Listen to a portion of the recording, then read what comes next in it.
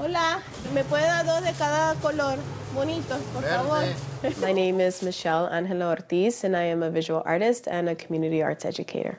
There isn't a disconnect to what I've experienced in my life to what I've learned in terms of my artistic practice. Vamos aquí, vamos aquí. Así larguito, bonito. Así, en un ángulo. Ajá, exacto. I grew up in South Philadelphia by the 9th Street Market with parents who worked 2 or 3 jobs. And so the price of going to art school or taking art classes was just really difficult for them. I always say that the foundation of my artistic practice really comes from just growing up in my household and being in my community. And it wasn't until I had the opportunity to go to college was just matching those experiences with the vocabulary of composition and line and all of those things, right? The mediums that I work in range from doing large-scale murals to painting, smaller paintings. So I say I go from like either 18 by 24 inches or 18 feet and 24 feet. The common thread in all of the mediums that I work with, it's really about telling a story. And the story that is being told is coming from communities that don't have that platform to really amplify their voices. To immigrant communities across the country bracing for an ICE crackdown to kick into high gear now. Those deportation raids sparking new protests overnight. In 2013, at the rise of deportations in the United States, I created Familias Separadas, which stands for Separated Families. It is a public art project with multiple phases that is centered on telling the stories of families that are directly impacted by detention and deportations.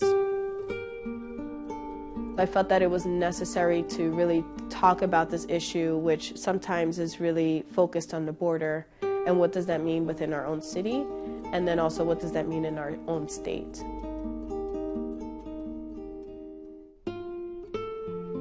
The Berks County Residential Center is a family prison about an hour and a half away from Philadelphia that detains and continues to detain immigrant families. That includes children along with their parents. I created a documentary called Las Madres de Berks that showcases the testimonials of 4 mothers that were detained at this facility. It is the first time that they're speaking about their experience. Y al gobernador, póngase en mis zapatos y dígame, ¿qué le contestaría a su hijo si su hijo le dice, mamá, ¿por qué no podemos ir por un helado? Mamá, ¿por qué no podemos ir por ropa? Mamá, ¿por qué no puedo salir? Mamá, ¿por qué no puedo ir a un parque? Mamá, ¿por qué no puedo ser libre? Somos personas que venimos en busca de protección. Ya venimos con traumas de nuestros países. Hemos tenido que saltar barreras, muchos obstáculos y pues venir para acá y más el encierro, la presión de sentirse vigilado todos los días. Becoming a mother, I feel like it's a continuous journey.